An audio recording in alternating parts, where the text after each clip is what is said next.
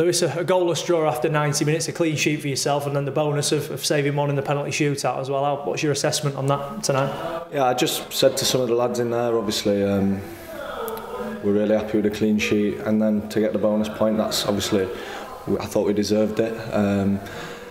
It's also strange because 2 years ago, I think when I made my debut, a very similar sort of game. So things do repeat themselves if you look in history and stuff like that. So it just seems like it's come full circle.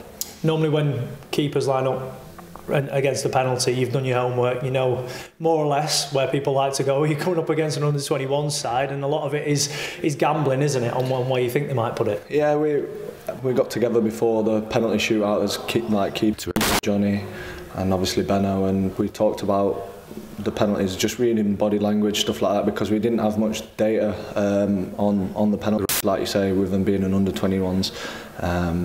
The one that we did have data on went the way, and I saved it. So yeah, it's worth doing your own work. The clean sheet in general is big, isn't it? Of course, everyone looks at the shootout, you're saving there, you touched on it earlier on, but getting that clean sheet as a goalkeeper, it's what you pride yourself on. Yeah, 100%. I think it can be, sometimes a clean sheet can feel really good, but sometimes you might not have done anything at all. And sometimes you might have a really, really good game, you've made loads of saves and one goes in that you can't do anything about. Obviously, keepers pride yourselves on clean sheets because ultimately that's what you marked upon. So yeah, really happy with that.